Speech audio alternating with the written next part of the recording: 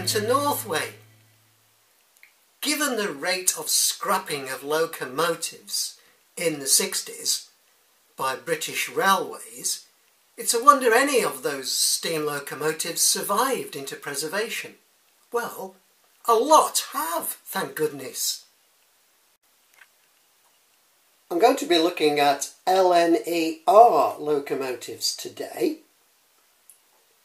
And of course, here we have the superstar of all preserved locomotives, the Flying Scotsman. Designed by Sir Nigel Gresley, originally the A1, it kept the same chassis but had a new boiler and new cylinders, and it became the A3. Now the one we're looking at here is actually the A1, you can tell by the dome, which on the A3 is the banjo dome. When the LNER locomotives were renumbered in 1946, this became locomotive number 103.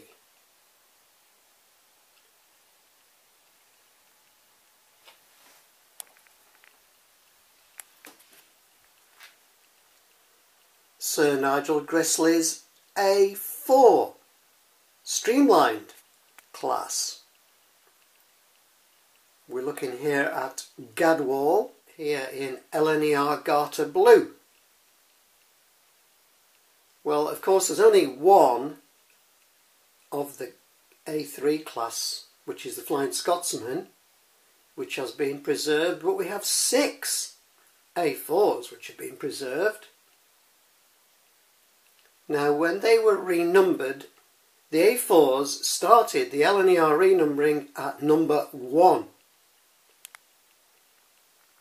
Well, number 7 was Sir Nigel Gresley.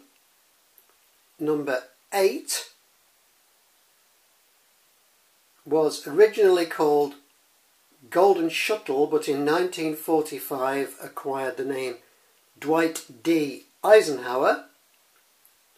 Number 9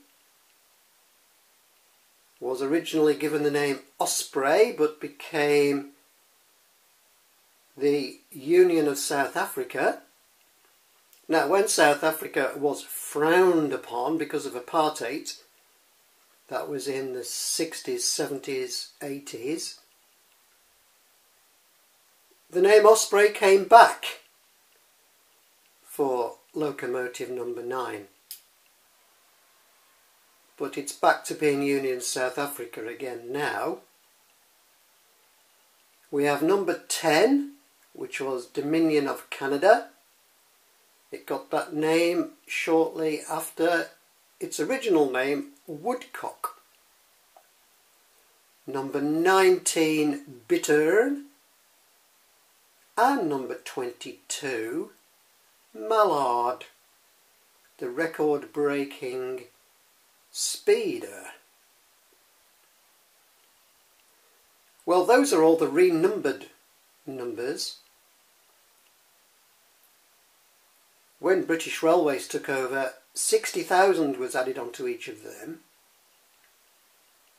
So, for instance, Union of South Africa became 60009. Well, we're looking at Gadwall here.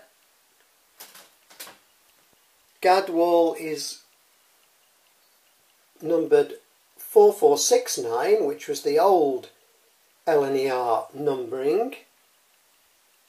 Well, poor Gadwall never got renumbered in 1946 because Gadwall did not survive the Second World War, unfortunately. So, 6 preserved A4s. We did, of course, see them all together in the Great Gathering a few years ago. That was quite exciting.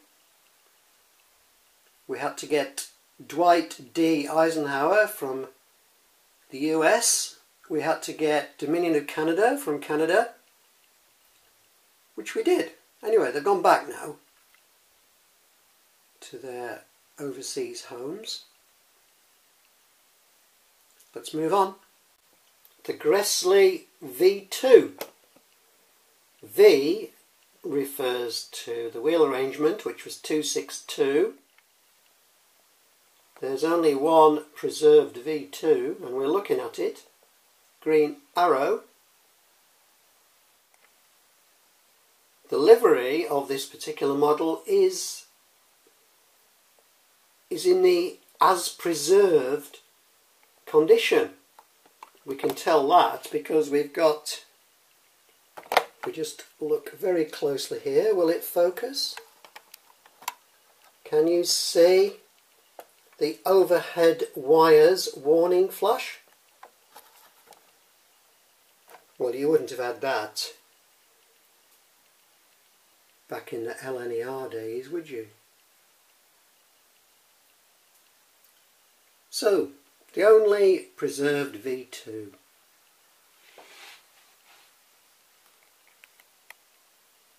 Nextly, Thompson's B1. There were 410 of these built, but only 2 have survived. When they first came out, they were named after antelopes. The first 50 or so were named after antelopes, and we're looking here at Impala, which biologists will know is an antelope. The 2 preserved locomotives with their post-LNER renumbering, 1264, which doesn't have a name, and 1306 with its British Railways number 61306 and is named Mayflower, although the 61306 livery that it's painted in at the moment is fictitious. It was originally number 61379 back in the day, and the Mayflower is, as I say, it's a modern, fictitious, preserved thingy. The livery of Impala, which is number 61002, is the Doncaster Green. This is one of the British Railways liveries that they had in 1948 before they could decide on a livery. So it's actually the same colour as the LNERs, isn't it? We've got an LNER Doncaster Green here, Apple Green, and Flying Scotsman is also in Apple Green. Okay, time to run some locos.